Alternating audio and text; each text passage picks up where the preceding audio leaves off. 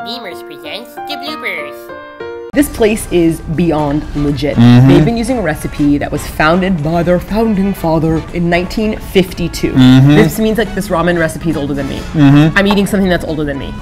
Well, most recipes we eat are older than you. I mean, that's not true. I mean, it's not like the hot dog was invented in like the 90s. But the hot dog's been changed since then. We're eating a recipe that's been passed on and passed on and passed on and passed on until it was perfected.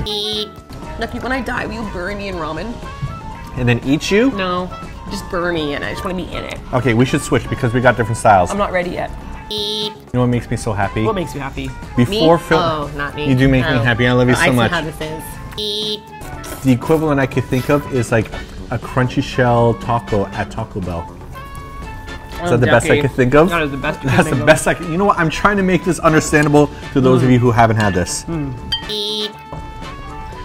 Are you gonna drink all of that? That was the one that I ordered, though. Oh yeah?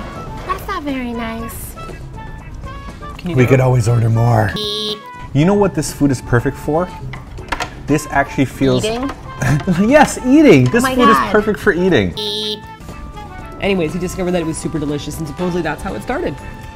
Whoa, you're really, really going at it, eh? Look, this is my first meal of the day. It's 5:01. No, that's not true. We had soba. Why am I so hungry now? You know what? Because it's ramen. It's delicious. That's why.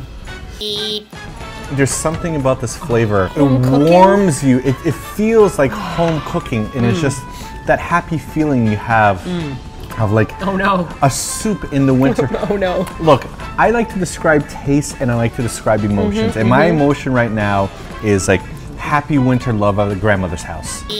This actually kind of feels like it'd be great for drunk food. Sometimes you want to have like a cheeseburger or something and fries when you're drunk because you need the oil to coat your stomach. This feels like this would totally cure every hangover and just make you feel whole again if you drank a bit too much.